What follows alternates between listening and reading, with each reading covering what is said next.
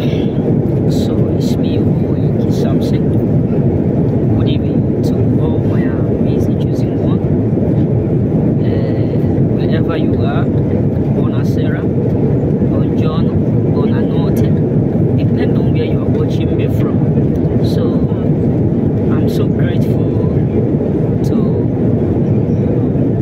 to be where I am right now. When I mean where I am, I'm so grateful for this successful journey, and I'm so glad that God is on perfection, have made it perfectly. This have been my prayer for so long. I have been thinking, when will I be able to visit Africa? When will I be able to, see things, roll around? But not knowing that when I was there, thinking, how am I going to do it? Not knowing that God is secretly working on my behalf. That's why I always tell us choosers, no matter what you are going through, God is still working behind the scene. That's why I always tell us, the battle that you cannot fight, God knows the reason why He allowed it to go for too long.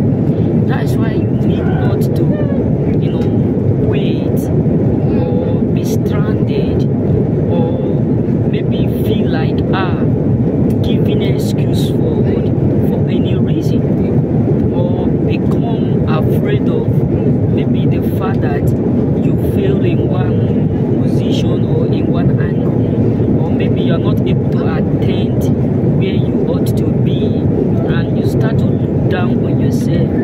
It's something so bad, because no matter what you are going through, no matter the circumstances around you, no matter the tribulation that may occur, believe me, I know that God is also secretly working behind the scene. Just believe me, because when I was in the year 2018, 2017, 19, even 2020, 2022, I never thought one day that I will have that privilege, to visit Africa.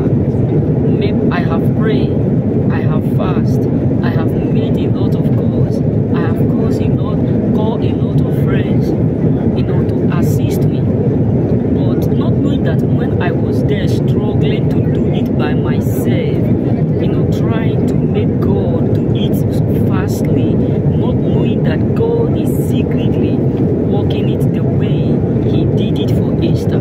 So my brothers, what am I trying to tell us is this: no matter what you are going through, God have the final say. Yes, let the talkers talk.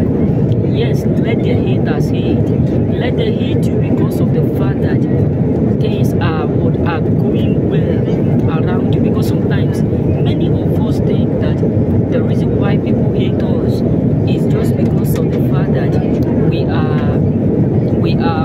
are succeeding. Sometimes you need to realize that there are people who hate you because they know in that tribulation, in that circumstances, there is a word, an escape.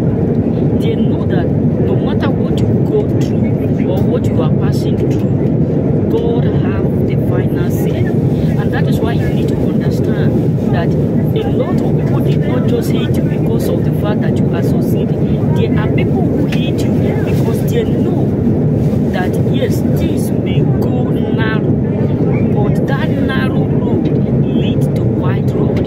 What am I trying to say is this: forget about the fact that things are hard around you. That is not the only reason why they hate you. That is not the only reason why they are frustrated. That is not the only reason why they are pissed off.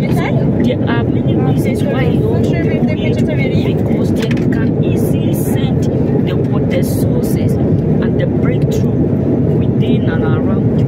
And that is why majority and many of them are unhappy.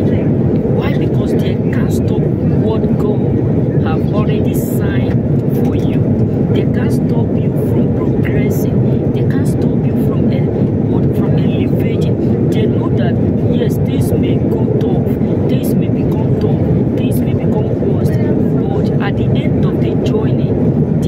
already know that you are going to be with the head and not the tail. That's why some of us will be like, why is it that they are still hating me? Despite of all that I'm going through. Why is it that they still hate me?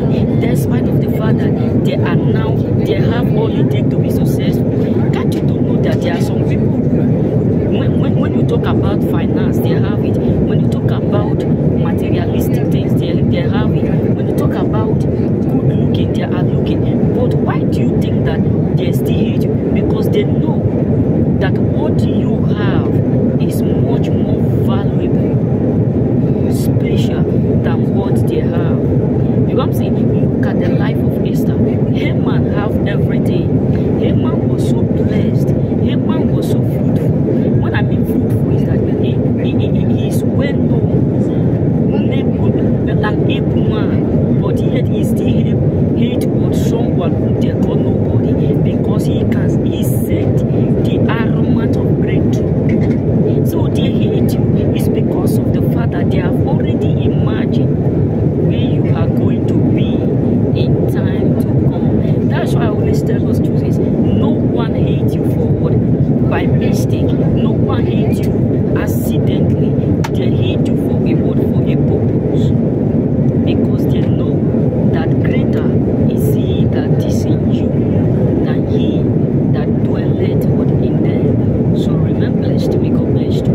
And if you are new, don't forget to subscribe to your boy, K Samson. You know what I'm saying? Let's share it and follow